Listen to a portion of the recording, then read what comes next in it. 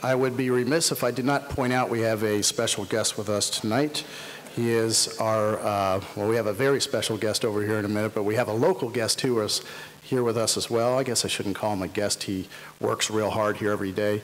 Our library director, Mr. Duke Blackwood. Duke?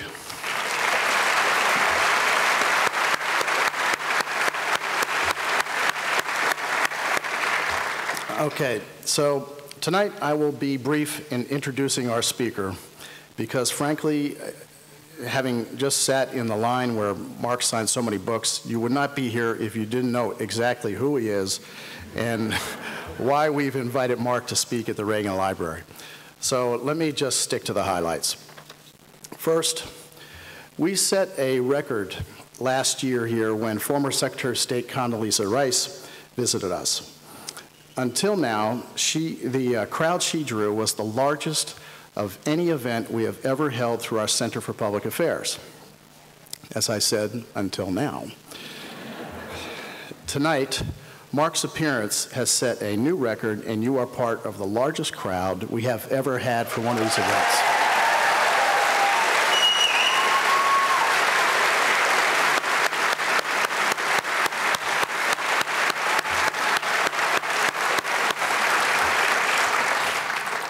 In fact, when I saw Mark in Washington, D.C. a couple of weeks ago, I did my best Roy Scheider imitation from the movie Jaws and told him, I think we're going to need a bigger boat. We have never before had a speaker in such demand who sold out so quickly to the point to where we definitely wish we had a bigger auditorium. So my apologies to the many that we had to turn away when it was sold out, and to the hundreds of you who are watching this from very large screens in the Air Force Pavilion next door, but I know that it will be worth it to all. This excitement over Mark's appearance is only natural, I think. Mark Levin hosts the 4th most listened to talk show in the nation. And it is obvious his listeners cannot get enough of him. Last year, his show was expanded from an amazing 2 to 3 hours. He is rated #1 in his time slot in New York, Chicago, Dallas-Fort Worth, Detroit, Washington, D.C. I am now certain we can add Ventura County to that list.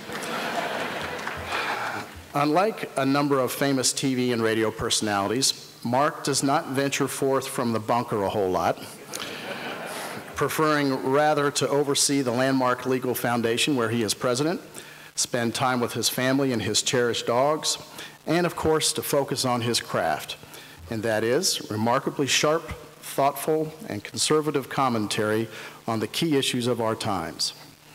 Now, we claim Mark as one of our own here at the Reagan Library because in addition to a love that we share for President Reagan, our 40th president, Mark is actually a Reagan alum.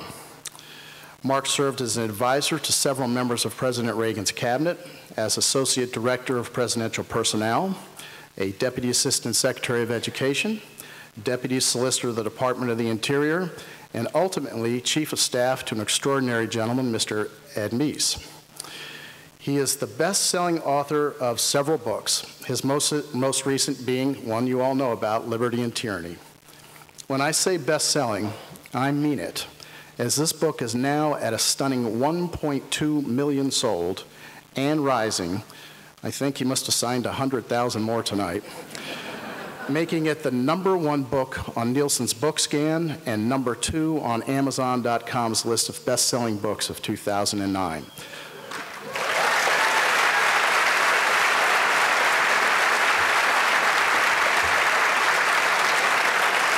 So, without further ado, ladies and gentlemen, please join me in welcoming the great one, Mr. Mark Levin.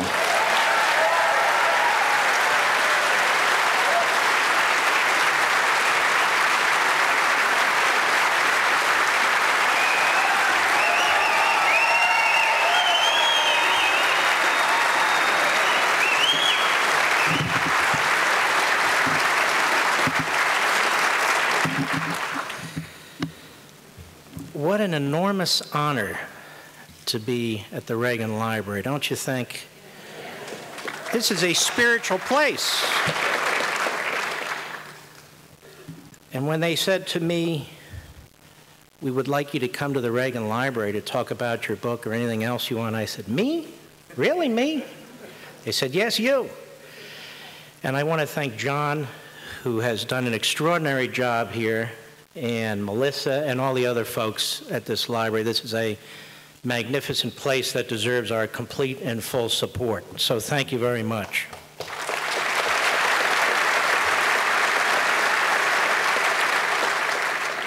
I don't have any teleprompters.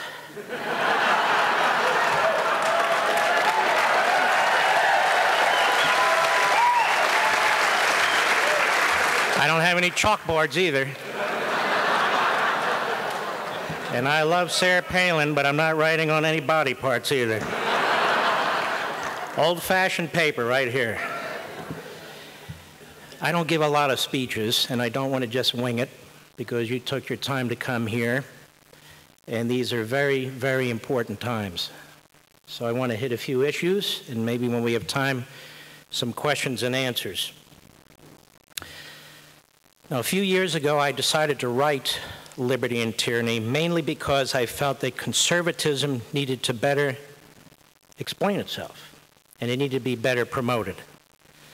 It was being misrepresented by pseudo-conservatives, who are people who pretend to be conservatives, but trash conservatism so they can get jobs at places like the New York Times or get invitations to appear on Meet the Press and Comedy Central, which are very similar anyway. Now, it was said by Republicans that the era of Reagan is over. Conservative principles were simply not good enough arguments for Republicans anymore, and that we had to accept the inevitability of extra-constitutional, if not unconstitutional, government. Some so-called Republican leaders were predicting the end of the Republican Party. They said it couldn't win in places like, say, New Jersey or Massachusetts, if Republicans didn't move leftward and reject rigid conservatism. Now, the problem, of course, was that the Republican Party had not moved right. It had done exactly the opposite. It had lost its way and its identity. It abandoned the principles of our founding, our conservative principles. And it adopted the incoherent and defeatist advice of the pseudo-conservatives, who had dispirited conservatives and emboldened the left. And it even nominated one of their own for president in an exercise of predictable futility. And so I undertook this 16-month task to write Liberty and Tyranny, a book basically about conservatism and non-conservatism, Liberty and Tyranny. And with the copies that have been sold, I hope it played a little role in some of the very good things that I see happening, not in government, but outside of government today. And the good news is that much has changed over the course of a year. I'm here to tell you that the era of Reagan is alive and well in the cities, towns, and villages across America.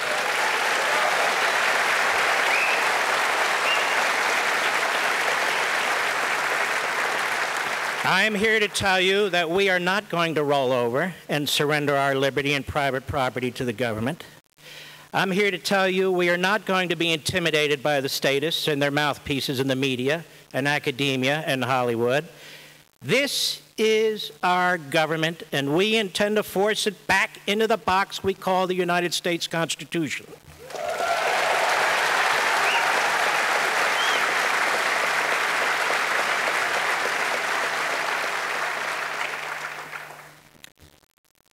But while there's growing urgency among the citizenry to stop the transformation of this society, there's growing urgency in Washington to stop us. We must condemn the doctrine of regulation by masterminds, in whose judgment and will all the people may gladly and quietly acquiesce. Were it possible to find masterminds so unselfish, so willing to decide unhesitatingly against their own personal interests or private prejudices, men almost godlike in their ability to hold the scales of justice with an even hand, such a government might be in the interest of the country. But there are none such of our political horizon. and we cannot expect a complete reversal of all the teachings of history. Now, to bring about government by oligarchy masquerading as democracy, it is fundamentally essential that practically all authority and control be centralized in our national government. Now, what I just said to you was said in 1930 by New York Governor Franklin Delano Roosevelt. It's now 80 years later, and it's much worse than it was in 1930. These are perilous times, and perilous times require blunt and honest talk. So distant is America today from its founding principles that it's difficult to precisely describe the nature of American government. It's not strictly a constitutional republic because the Constitution has been and continues to be easily altered by a judicial oligarchy that mostly enforces, if not expands, the statist agenda.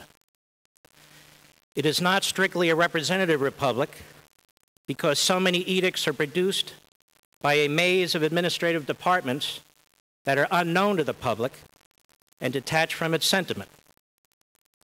And it's not strictly a federal republic because the states that gave the central government life now live at its behest. So what then is our government? Well, it's a government steadily transitioning toward tyranny, and it threatens to devour all of us. We conservatives stand for nothing more or less than the defense of the American society, that is, the civil society, as Edmund Burke and Aristotle and many others refer to it. In the civil society, the individual has a duty to provide for himself and his family. He has a duty to be a good citizen. He contributes voluntarily to the well-being of his community, church, or synagogue, and he respects the unalienable rights of others. The civil society has a cultural identity, and that consists of the traditions, values, and customs tested over time and passed from one generation to the next. In the civil society, private property and liberty are inseparable. The individual's right to live freely and safely and to pursue happiness includes the right to acquire and possess property. What is property? Property is the manifestation of the individual's physical and intellectual labor. To illegitimately seize it is to enslave him. A just and predictable rule of law provides the governing framework that undergirds and nurtures the civil society. In our case, the United States Constitution. So for the conservative, the preservation and improvement of the civil society is paramount if we are to remain a humane and free country, for the alternative in one form or another is tyranny. Now, we conservatives understand that liberty's permeance in American society often makes its manifestations elusive or invisible to those who are born into it. Even if liberty is acknowledged, it is often taken for granted and its permanence assumed. Therefore, under these circumstances, the statist agenda can be alluring. It is not recognized as an increasingly corrosive threat to liberty, but that's what it is. Liberty's poison. The modern liberal is not a liberal at all. The classical liberal is the opposite of an authoritarian. It is wrong, therefore, to call him a liberal. Some have taken to calling him a progressive. This is the term the liberal now prefers to assign to himself, progressive. But there's nothing progressive about a regressive ideology, which is why the word statist best characterizes the true nature of our adversary. And they are our adversaries. He promotes what Alexis de Tocqueville accurately described as a soft tyranny. Now, what do I mean by a soft tyranny? You thought I'd just come up here and rant and rave, didn't you? I may yet do that.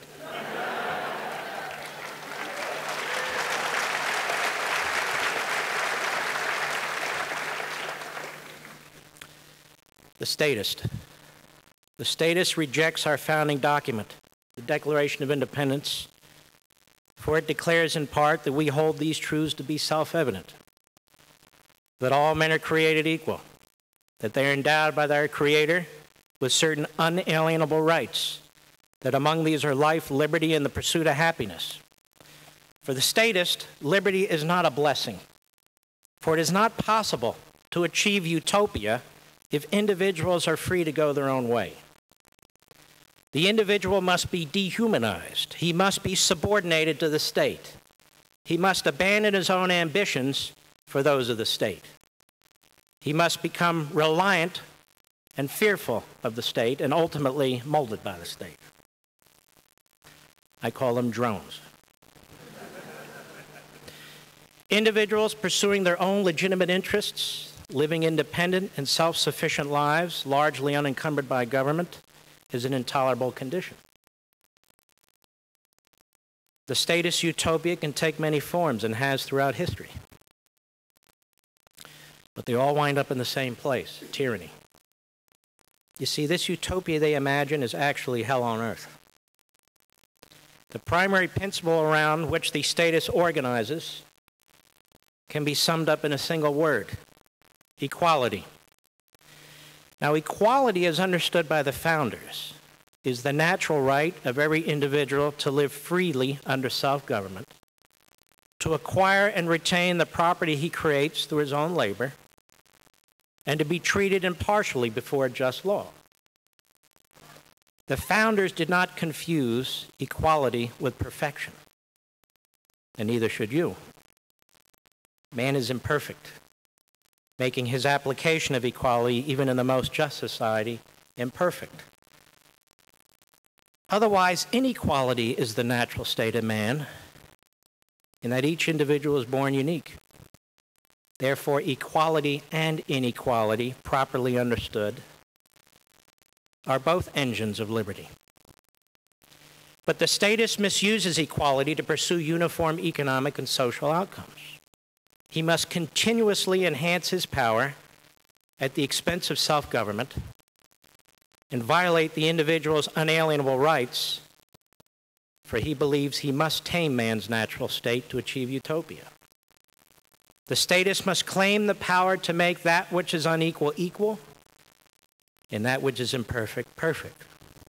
And you hear him do it every single day. If only the individual would surrender himself to the all-powerful state, the impossible can be made possible. Barack Obama made the point in 2008 when he said, quote, "Our individual salvation depends on collective salvation," unquote.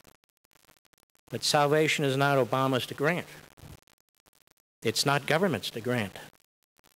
And in the wrong hands, it's tyranny's weapon.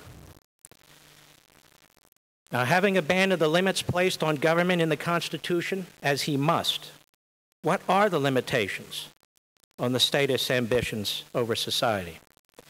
Where are they defined? Where are they written?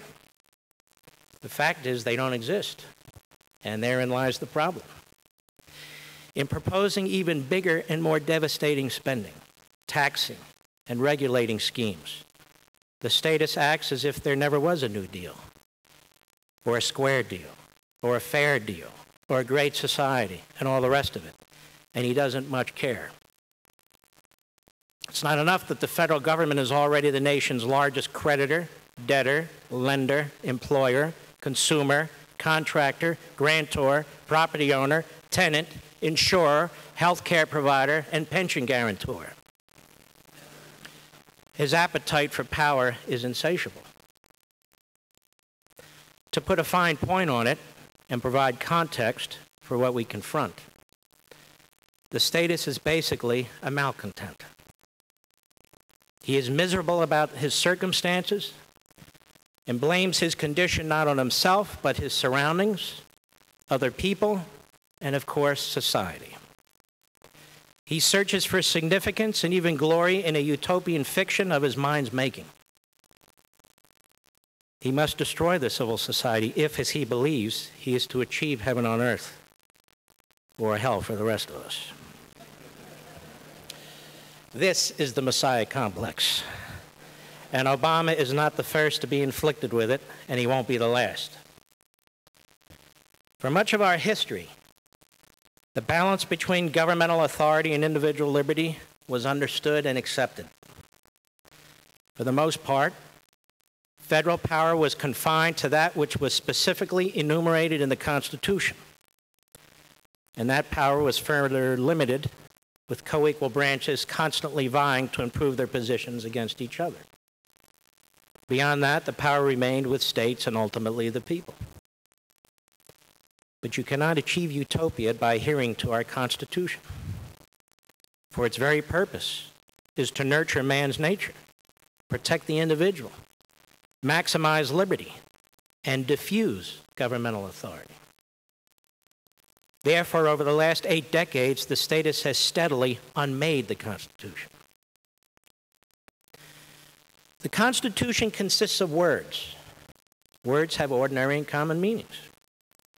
They bind together a society as well as past generations with future generations.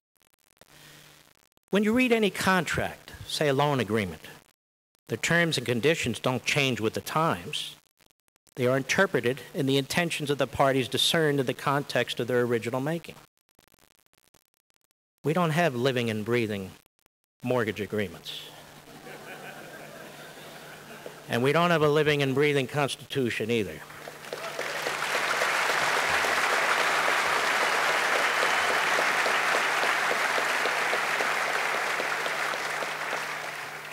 We have a Constitution that allows people to largely do what they wish, as long as they don't commit crimes or do immoral things.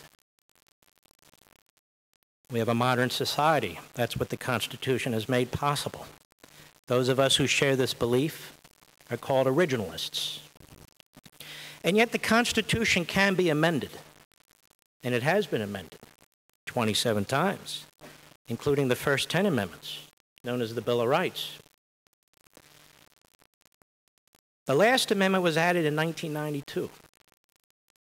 Now, the problem today is that the federal government and its various appendages act as if they are an ongoing constitutional convention. They seek to transform our society by rewriting our Constitution virtually at will and without adhering to the amendment process. There is no reason to constantly alter the Constitution unless your purpose is nefarious. There's nothing in the Constitution that obstructs individual or societal progress. Nothing. In fact, it limits the ability of the federal government to interfere in our lives by enumerating its powers, not enumerating our powers. It obstructs politicians and bureaucrats, not us. Consequently, it is we who are living and breathing, not the Constitution. The Constitution is our bedrock, not a political expedient for ambitious statists. In Federalist 51, James Madison, who's often referred to as the father of the Constitution, wrote, "But what is government itself, but the greatest of all reflections on human nature? If men were angels, no government would be necessary. If angels were to govern men, neither external nor internal controls on government would be necessary. In framing a constitution which is to be administered by men over men, the great difficulty lies in this. You must first enable the government to control the governed, and in the next place oblige it to control itself."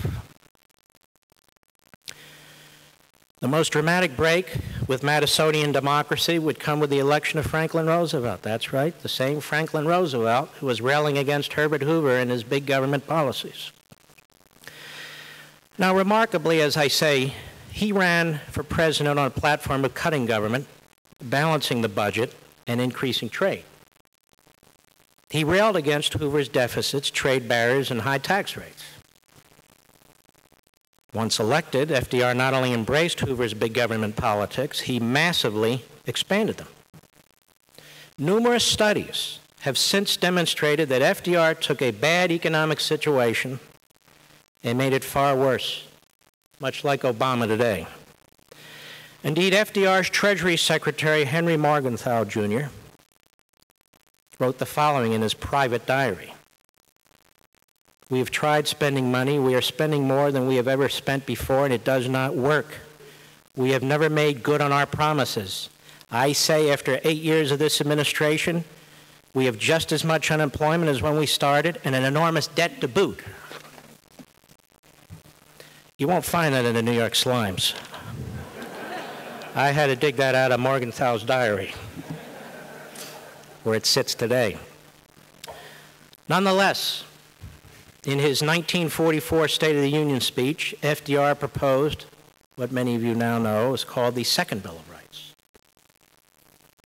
And he said this: people would have the right, quote, the right to a useful and remunerative job in the industries or shops or farms or mines of the nation, to earn enough to provide adequate food and clothing and recreation, of every farmer to raise and sell his products at a return which will give him and his family a decent living, of every businessman, large and small, to trade in an atmosphere of freedom from unfair competition and domination by monopolies at home and abroad, of every family to a decent home, to adequate medical care and the opportunity to achieve and enjoy a good life, to adequate protection from the economic fears of old age, sickness, accident, and unemployment, and to a good education.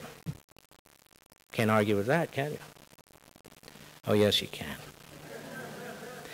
This is tyranny's disguise. These are not rights.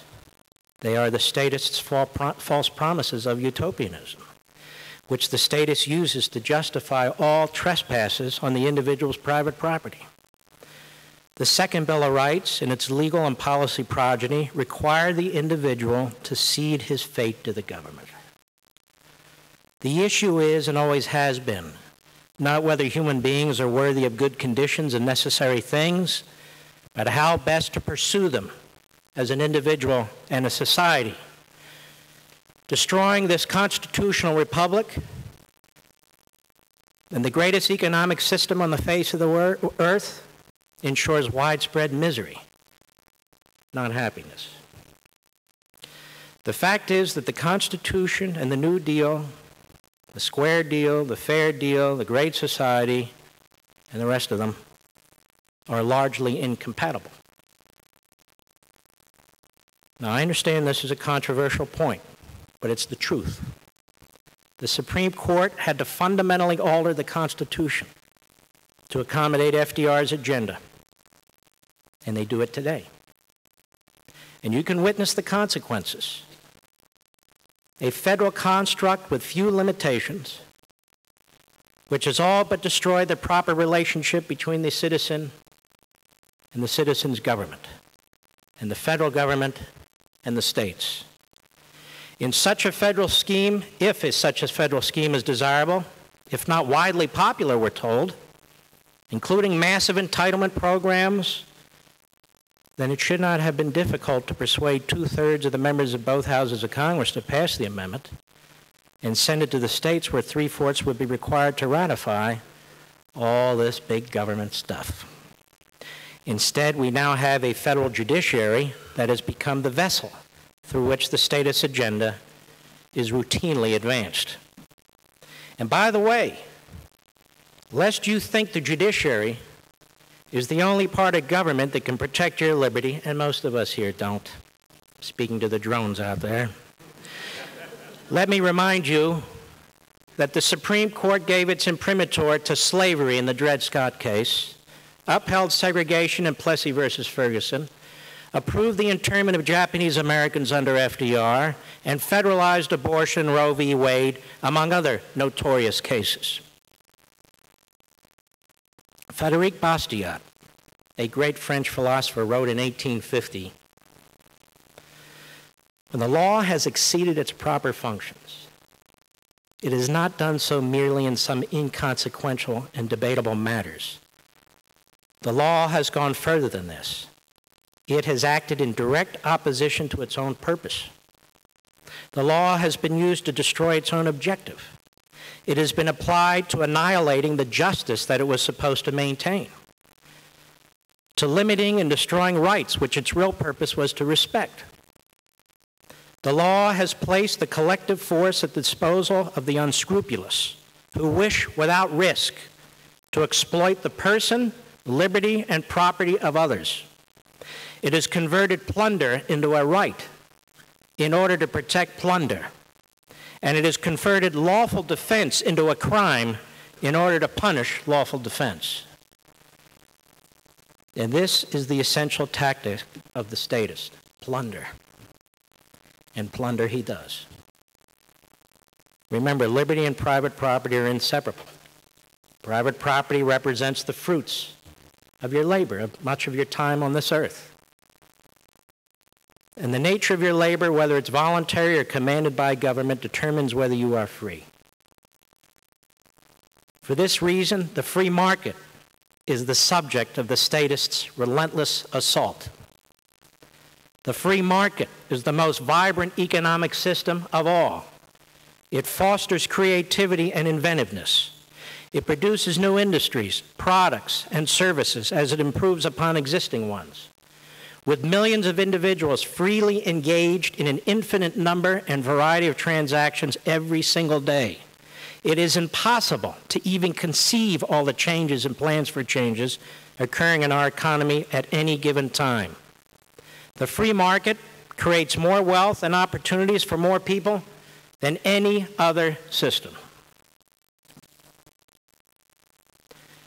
Now, I wrote in Liberty and Tyranny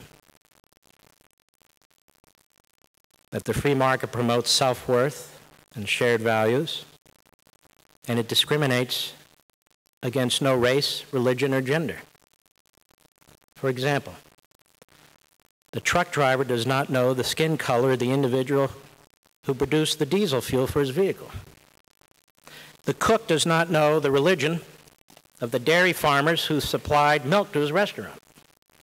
And the airline passenger does not know the gender of the factory workers who manufactured the commercial aircraft that transport him. Nor do they care. The Marxist class struggle formulation, pitting the working class against the wealthy merchant class, the proletariat against the bourgeois, still serves as the principal justification for the statist assault on the free market. Yet it is an anathema to the free market, which empowers the individual to make of himself what he chooses. There is no static class structure in the free market. It is mutable and dynamic. Individuals born into great wealth can lose it. Individuals born into terrible poverty can acquire great wealth. Happens all the time. We Americans even gave it a name. It's called the American Dream.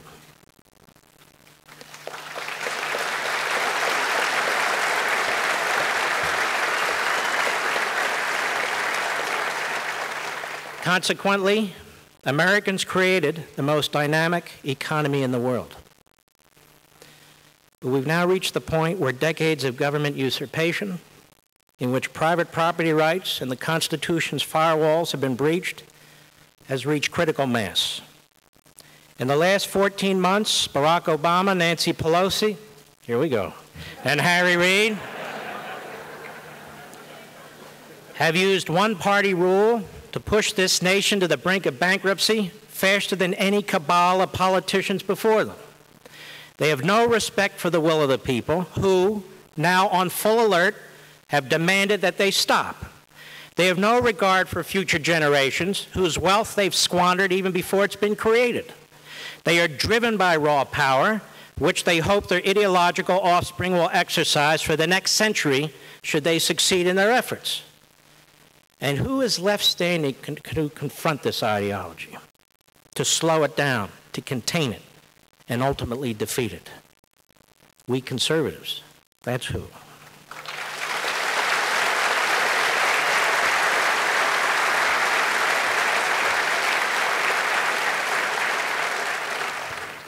Conservatism is the only antidote to statism. For conservatives believe in the founding principles. Conservatives stand on the shoulders of the founding fathers. As economist Michael Boskin has written, in the first 3 years of the budget plan, Obama, Pelosi, and Reid will spend more of the gross domestic product than Lyndon Johnson's Great Society, the Vietnam War buildup, and President Reagan's defense buildup combined. The Obama, Pelosi, and Reid average budget deficit is $1.4 trillion, although I saw a report this morning it's now $1.6 trillion. Over 3 times the previous record in 2008. Boskin points out that their 10-year budget, unprecedented in its spending, taxes, deficits, and accumulation of debt, is by a large margin the most risky fiscal strategy in American history. By 2015, 5 short years from now, the Obama-Pelosi-Reid gross debt will reach 103% of all goods and services produced in the United States of America. And they did this knowing that Social Security, Medicare, and Medicaid are, in the aggregate, $55 trillion in the red in unfunded obligations. The pressure to massively increase taxes and impose a value-added tax, as an example, will be enormous. And the so-called rich, if any still exist, will not be the only people paying these taxes. It's an impossibility. The crushing burden will apply to nearly everyone, born and unborn. The way out of a recession, or depression for that matter, is to liberate the economy, not smother it. To liberate the people, not punish them with more taxes and regulations. In 1981, when the economy was reeling from double-digit interest, unemployment, and inflation rates, President Reagan championed the passage of the Kemp-Roth bill. It cut individual federal income tax brackets by 25%, phased over 3 years, and indexed the rates against inflation to prevent creeping bracket increases in future years. The Act also instituted the accelerated cost recovery system and a 10% investment tax credit, which led to a substantial increase in capital formation. In other words, you don't choke the golden goose to death if you want those golden eggs. The goal was to create incentives by removing significant government barriers to investment, productivity, and growth. The result: inflation dropped from 13.5% in 1980 to 4.1% in 1988. Interest rates dropped from 18% on 30-year fixed mortgages in 1981 to 8% in 1987. And unemployment dropped from a peak of near 10% in the recession of 81-82 to 5.5% when President Reagan left office. Over the next 25 years, 43 million jobs and $30 trillion in wealth were created. Today we have something called a jobless recovery. I don't know what the hell that is. You ever heard of a jobless recovery before? You think such a phrase would have been tolerated during the Reagan administration? Everything's bright but the jobs.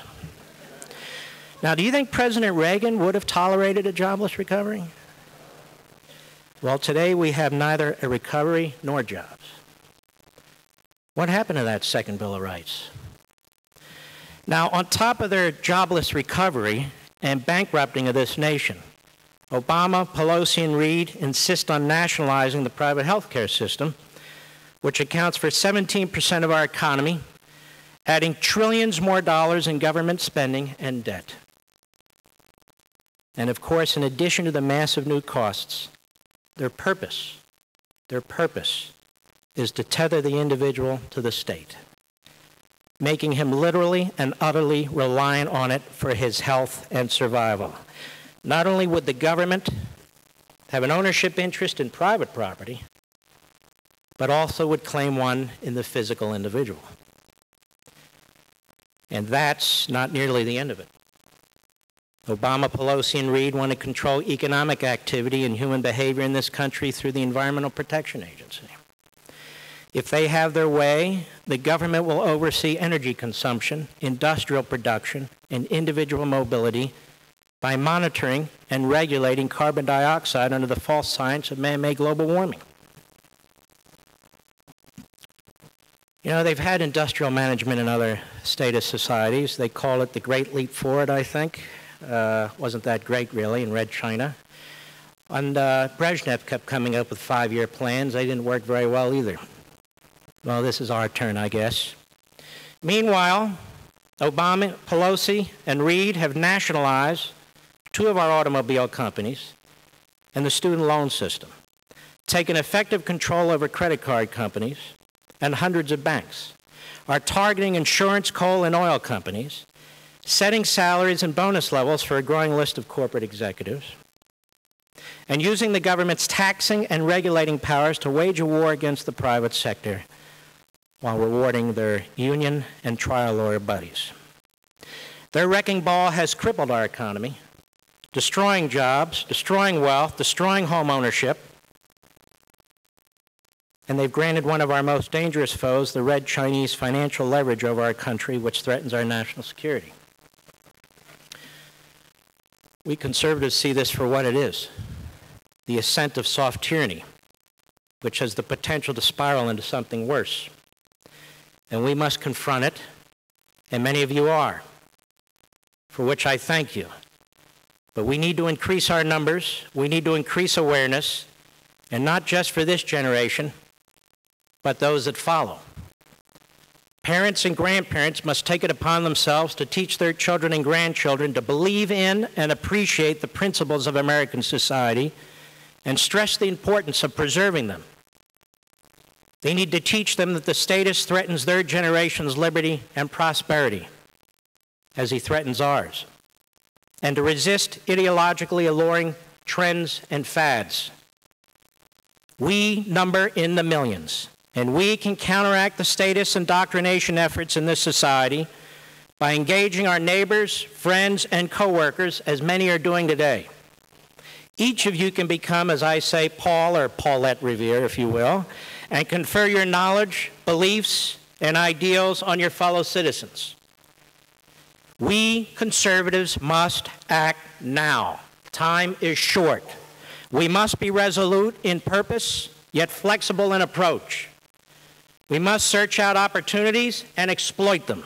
We must be overt and covert. We must not reject compromise if the compromise is likely to advance our founding principles. But we must reject compromise if the compromise is of little consequence and a diversionary end in itself. Let us remember, first and foremost, that we are Americans. Let us take heart from those who came before us, from the founding of this nation and all the struggles between then and now. The challenge today is different in kind, and in some ways more complicated than others. But we're up to it. We don't have any choice. Either we save this society or it will be lost just as sure as other great societies have been lost. I want to close tonight with the same quote from Ronald Reagan that I end my book with.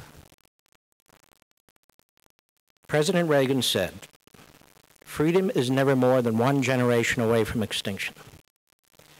We didn't pass it to our children in the bloodstream. It must be fought for, protected, and handed on from them to do the same. Or one day we will spend our sunset years telling our children and our children's children what it was once like in the United States of America, where men were free." God bless you all, and thank you.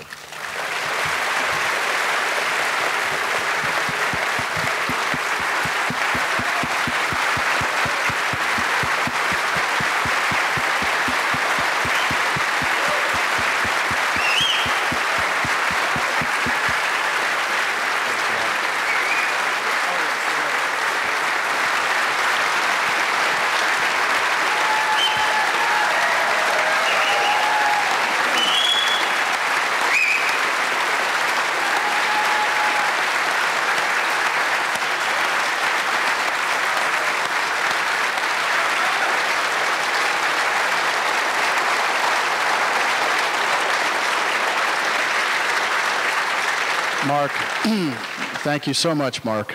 Mark has been gracious enough to give us some time, just a few minutes, to answer some questions.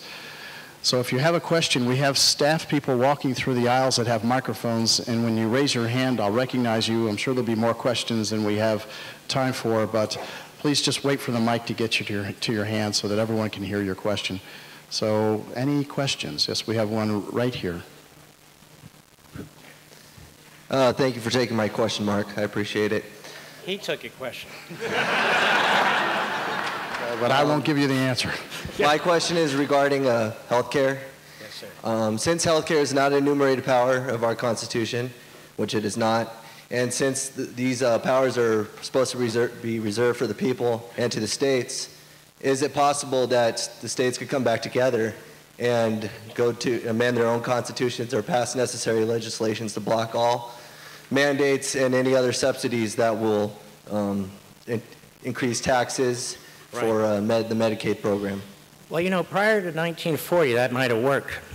But I'm going to tell you something. First of all, I'm proud of my state, Virginia, which the two bodies, the House and the State Assembly and the Senate, and the governor just signed a statute in which the citizens of Virginia, they claim, are not required to purchase any type of federal health care. And there are other states that are coming along the same way.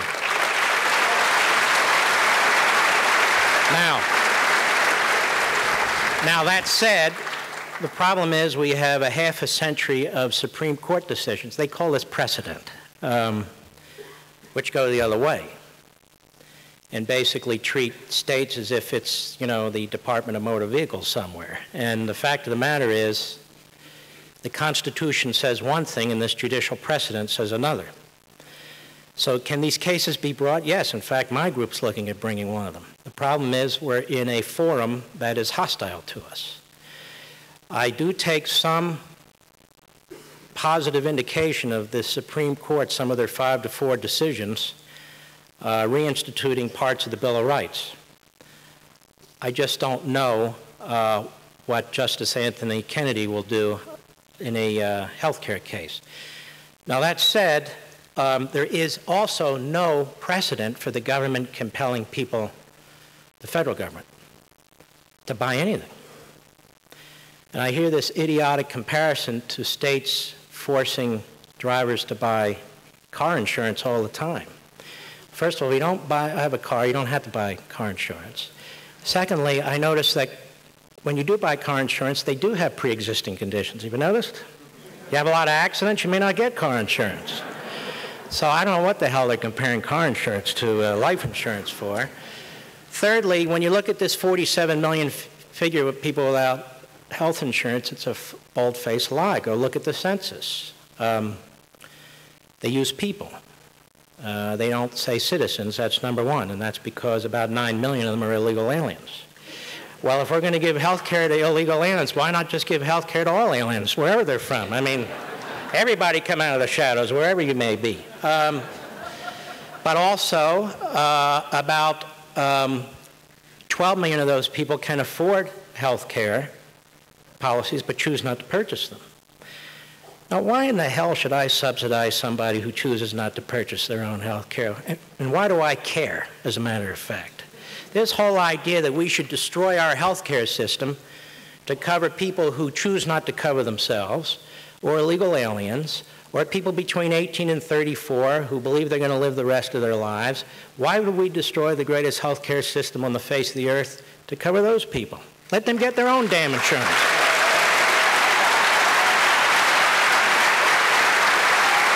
As a matter of fact, when I get a caller, and I had one a couple weeks ago, a student, who said he couldn't afford health care, it is important for me to know more about that student if I'm supposed to subsidize him. So if I'm going to subsidize this student, then I want to know if he has a car, I want to know if he lives at home, I want to know if he has an iPhone, I want to know if he has a colored TV, I want to know what his priorities are. Because if he has all those things, that's his problem. It's not mine.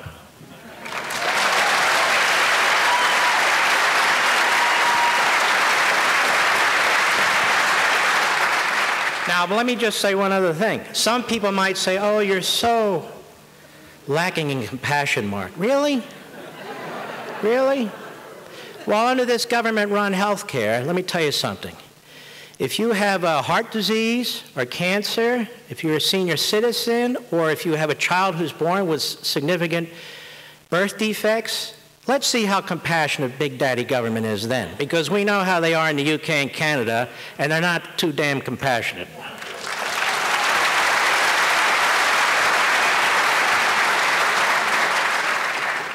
Hello, Mark. I'm Patricia, and I flew all the way from Bloomington, Illinois to see you. Thank you.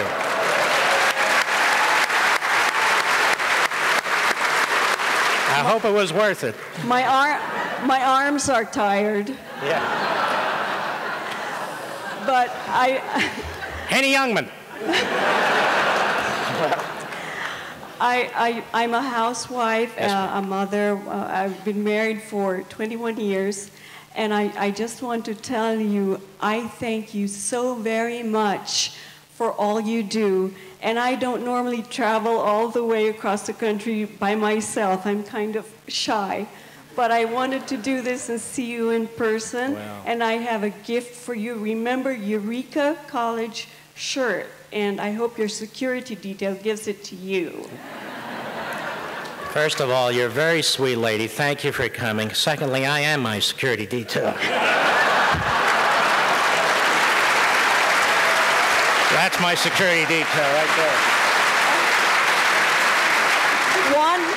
One last thing is, Yes, ma'am. My son was accepted to Hillsdale Wow, College. that's great. He's going to turn out great. He's got a lot of hard work ahead of him, but that's wonderful. Thank you. Must be a smart kid. It's not easy to get into Hillsdale. Beautiful. And thank you for coming so far. I appreciate that. Thank you, Mark, for coming and talking to us. My wife and I are native Californians, and 6 years ago, we realized that the situation in the state had become bad. And we ended up moving out of state to Arizona, where we felt we had some more freedoms, the taxes weren't as bad, and we had the opportunity to move forward. So where are you going to go next? Right into my question. Sometime the last election cycle made us realize that the people we used to look up to as being our leaders had moved on. It's come on to our generation that we have to start looking at what we need to do to save our country. And we don't have another option after this round, what we see happening. We can't keep fleeing. At some point, we need to know, we need to have the ability to say, this is enough. This is our country. We want it back, damn it. So we just sometimes feel like it's hopeless, but whatever encouragement to people like us out there, we're looking for it. Well, let me tell you something. There are tens of millions of us who agree with you, who are not going to sit on our hands.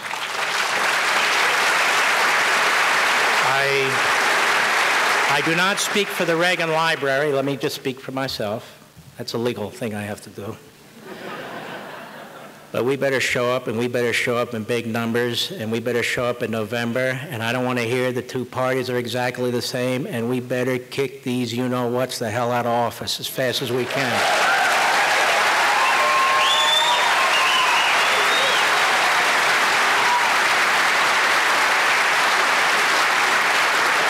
I've got my kids here, so I have to be careful, too. Hi, Dr. Levin. Thank you for coming out to California. Where did I get this doctor, by the way? Am I a medical doctor or what? All right, Mark. Well, thank you for coming. Much better. I listen to your show every day. I'm a big fan. And one of the things that concerns me is the EPA saying that us breathing outward or exhaling is a pollutant, and they're going to regulate it. And I'm just wondering if the plants, I mean, the whole global warming thing, but how do you stop it if it's a federal agency, doing this?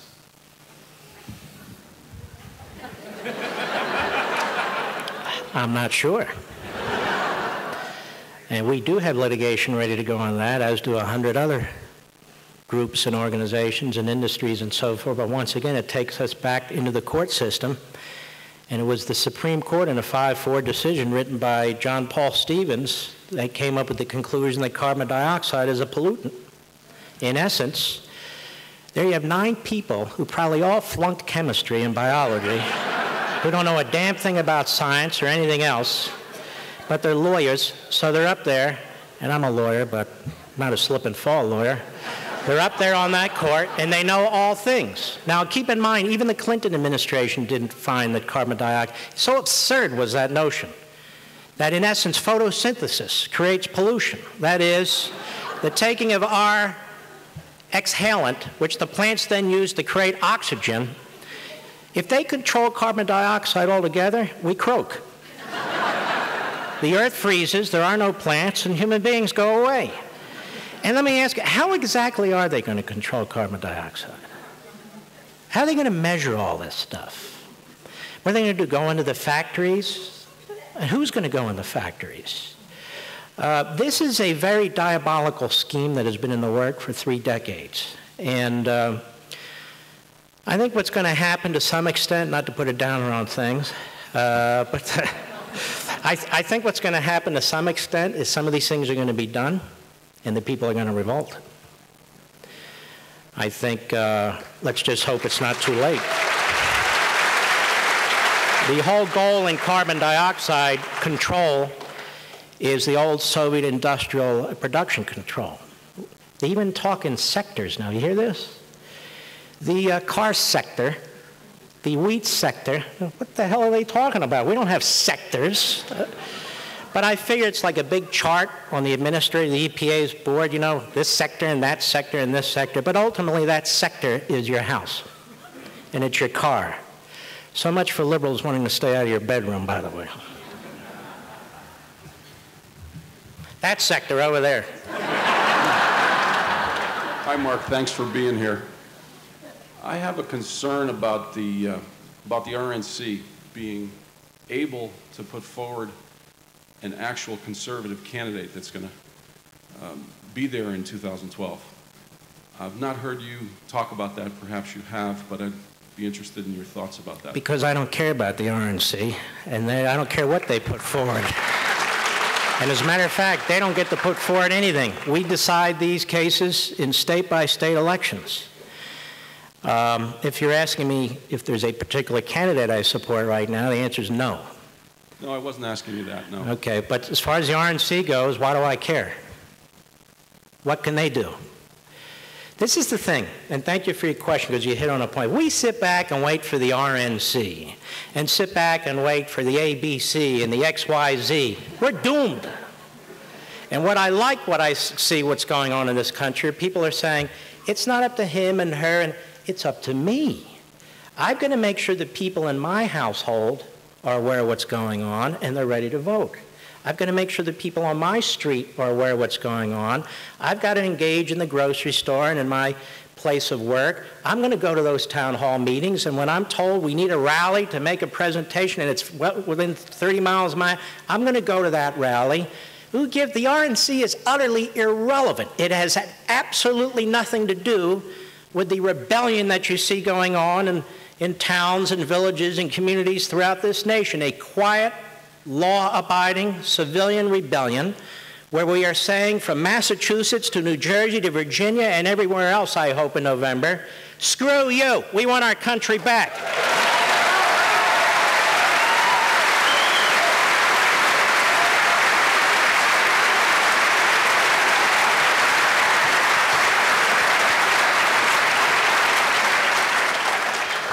Am I the only one to say that in the Reagan Library?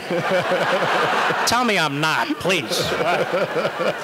Didn't one of Gerald Ford's guys once do that? I don't know. We have time for 2 more questions. Over here. Hi, my question is about Israel.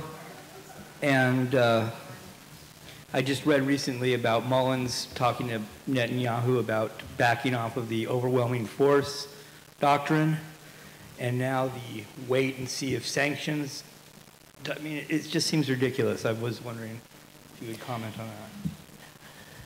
You know, one of the things I've seen in Iran that have been very positive is the people rising up. One of the problems is they're up against the secret police and the Republican Guard and fundamentalists who have no intention of letting go. And there are things that a nation can do to support movements like that. President Reagan showed us with the freedom fighters and the Mujahideen, and we ought to be supporting those people and their movements in every possible way that we can. And there are things that I believe we can do, and I'm not going to get into them, having myself actually witnessed some of them when I worked in the Reagan administration. There are things you can do to a nation's economy, to its currency. There are things you can do to a nation in terms of providing support to rebel groups or to people who want to speak out. And we're not doing them in any effective way. That's pretty obvious to me when the president the first time in that fraudulent, phony election barely said anything. He didn't say anything for 72 hours. That was a big problem. As for Israel, let me tell you, Israel's going to do whatever Israel wants to do and needs to do, and she needs to operate on her own and forget about what Obama tells them to do.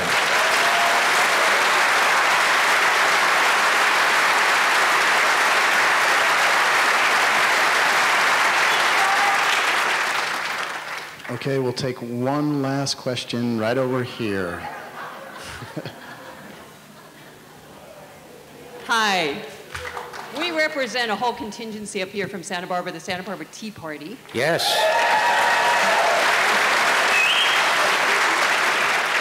And number one, we want to thank you very much for coming, but we want to thank everybody for coming, because Amen. what you are really seeing is a backbone, at least of America here, willing to do something.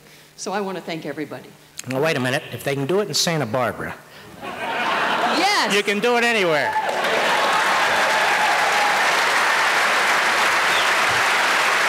Now, wait a minute.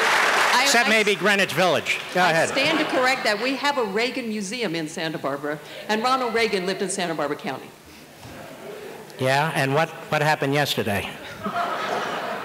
It's another question. Yes. I want to know what your position is on the Federal Reserve, and when and how can we actually audit this group? My position on the Federal Reserve? You mean am I for it or against it, or what? How we get rid of it and expose it. Well, you know what we had before Federal Reserve? No. Forget about the currency. What did we have before Federal Reserve? Does anybody know? No, what we had before Federal Reserve were about 12 or 14, at the time, they were multimillionaires, today would be considered billionaires, who on more than one occasion saved this society from crumbling through their operation in working on the currency.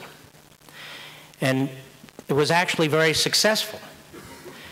And what happened is, in the beginning of the last century, in a decade or two in, it was decided that the government could do a better job of regulating currency than this essential handful of magnates, including Mellon and Carnegie and some of the others.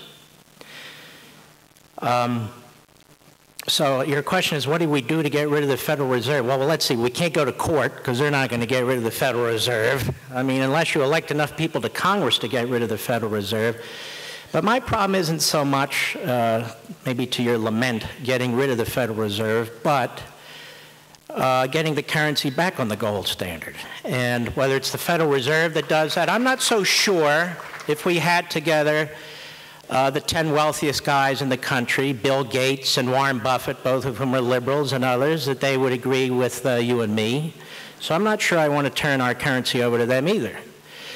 But the benefit of a gold standard or a silver standard or a peanut standard or a popcorn standard, as Milton Friedman used to say, is that it takes the currency out of the hands of politicians and ties it to something of value. Because right now, it's not tied to anything. And that rooster, at some point, what did that idiot say? Come home to roost. At some point, that'll come home to roost. And the way it comes home to roost is through, sorry, I'm not up on left-wing, radical, fundamentalist, Marxist propaganda. So I forget what that line was. Roosters, what is it? Exactly, you're up on it. So I'm not sure about that. I will tell you this. The Federal Reserve, in my opinion, helped cause the housing collapse with its low interest rates. Fiscal policy helped cause the housing collapse. Political policy and social policy with the CRA and the Fannie Mae and Freddie Mac caused the housing collapse. And there was literally no way anybody could predict it. It was so and yet it was so massive and so under the radar. And your concern is an important one, though, which is there seems to be a handful of organizations or individuals who are, what does that mean? It's dinner time? It's like we're cutting you off. I don't. Let's go. So anyway, There we go. a handful of entities and individuals that have way too much control over this society. And in that respect, I absolutely agree with you. I'm not sure what we do about it. But I was rambling. Let's end with one more. Okay, one last question. We'll take one right over here. All right, well... Wait a minute, that one. Who? The survey says... that crowd over there. Hi, Mark. I just came here from Canada on Monday. I'm having surgery this coming Monday. Oh, boy. First of all... Did you sneak across the border, or did you come legally? Was it over the southern border or the northern border? I grew up in Northridge. I've spent the last 25 plus years in Canada dealing with the medical system there. And I, first of all, just wanted to thank the United States for the opportunity to be able to pay for my health care. Thank you so much. I so appreciate it.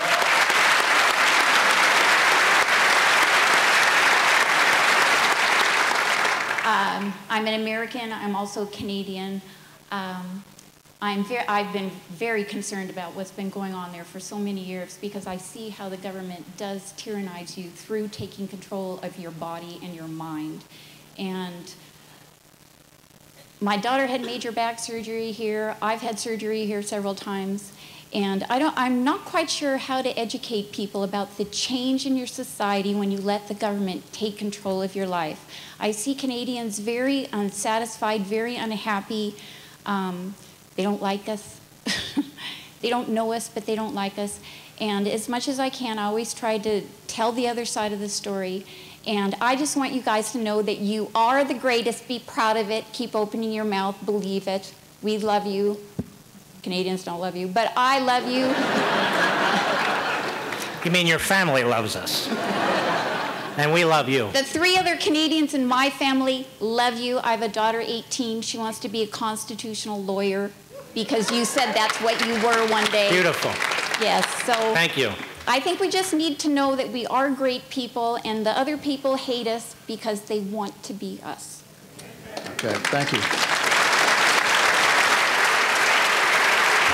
And I might add, they owe our pharmaceutical companies a great debt of thanks because while they have price controls on those pharmaceuticals, we invented them. Yep. Okay, now a few housekeeping items. The first is extremely important. We are not going to let Mark out of here. A bag. Until he gets a bag. Now, when I was with Mark a few weeks ago, if you could open that up, we went out to lunch and he had with him, he pulled on a jacket. It looks like it's one that Ronald Reagan actually gave him. I mean, a long time ago. And we thought what would be really nice, Mark, is to have for you an authentic Ronald Reagan jacket with your name embroidered on it. Wow.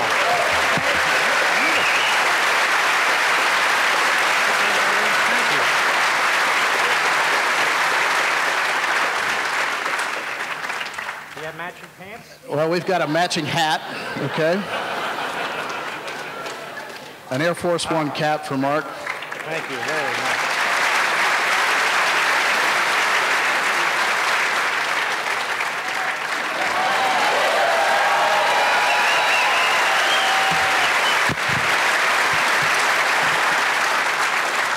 This other gift is particularly special. There are just a few dozen of these in the world. This is a copy of the Diaries of Ronald Reagan, signed by both Nancy Reagan and President Reagan himself.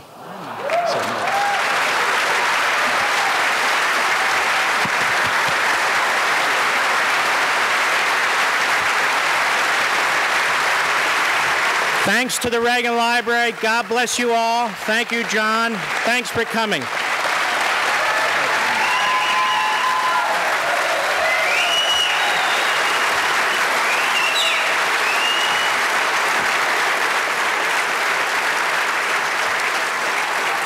Okay, some really important housekeeping items so you don't find your way into the parking lot before you should. You actually want to go over and have a meal. For those of you who've been watching on the screens in the Air Force One Pavilion, you just need to go downstairs to where the meals are. For everyone that's here on this first floor, if you're, the staff will escort you right over here, out these doors across the Peace Plaza to Air Force One Pavilion. So just please follow them through those doors. And if you're up on the pavilion, up on the mezzanine upstairs, the staff will escort you through an exit right over here to your right. We'd like to let you know that if anyone here was trying to get a book signed that didn't, there'll be signed books by Mark over in the Air Force One Pavilion you can get a hold of, and the plane is open until 8:30 as well. So please enjoy yourself. We look forward to seeing you at dinner. Thank you very much.